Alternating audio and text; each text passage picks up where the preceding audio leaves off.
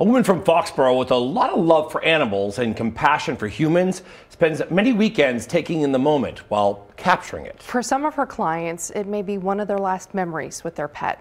NBC 10's Sam Reed shows us something good. At the Borderland State Park in Northeastern, people come for a walk in the woods. But for Joan Powers and the couple she's just met, today is much more than that. I've always had a camera in my hand for as long as I can remember. Because behind the lens, she's taking pictures of this almost 11-year-old pet pit bull, Gabriel. I love taking pictures.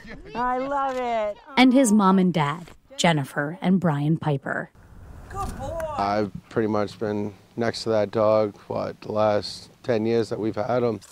Rescued from Rhode Island at the age of 1, this four-legged friend is always on the go. Just nonstop, bouncing off of this wall, bouncing off of this wall. But recently, things slowed down a bit when doctors had to remove his eye and diagnosed him with a rare form of cancer.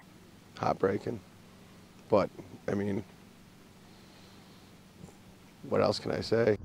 It's for that reason Joan is here to help. Every dog is different. About 3 years ago, she expanded her portfolio from people and nature by signing up for the Tilly Project, a national organization which partners people from all over the country with end-of-life pet photographers. So for animals that have had a bad diagnosis and are coming around to the end of their life journey, or if they're elderly.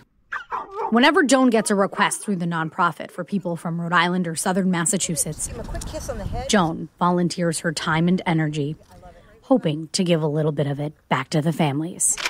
It's a really tough time, and I like to bring pleasure through my portraits. For the Pipers, this experience means so much. It's overwhelming at some points because it's something that we can hold on to. Gaby was given 4 months to live. And to date, it's been about 6. Definitely hopeful for the memories. Unfortunately, pet owners know that it's inevitable to prevent their passing. But with each click and image captured, it's a meaningful moment frozen in time. Don't be afraid to cry and don't be afraid to have your emotions while you're doing these shoots. I think they showed a lot of happiness in their shoot today. Joan will send them these as a reminder of the radiant reality they provided for him. And this way, too, Gabriel will always have an eye on them. If I can help someone have a lasting memory, capture a moment in time, that's what I like to do. Showing you something good.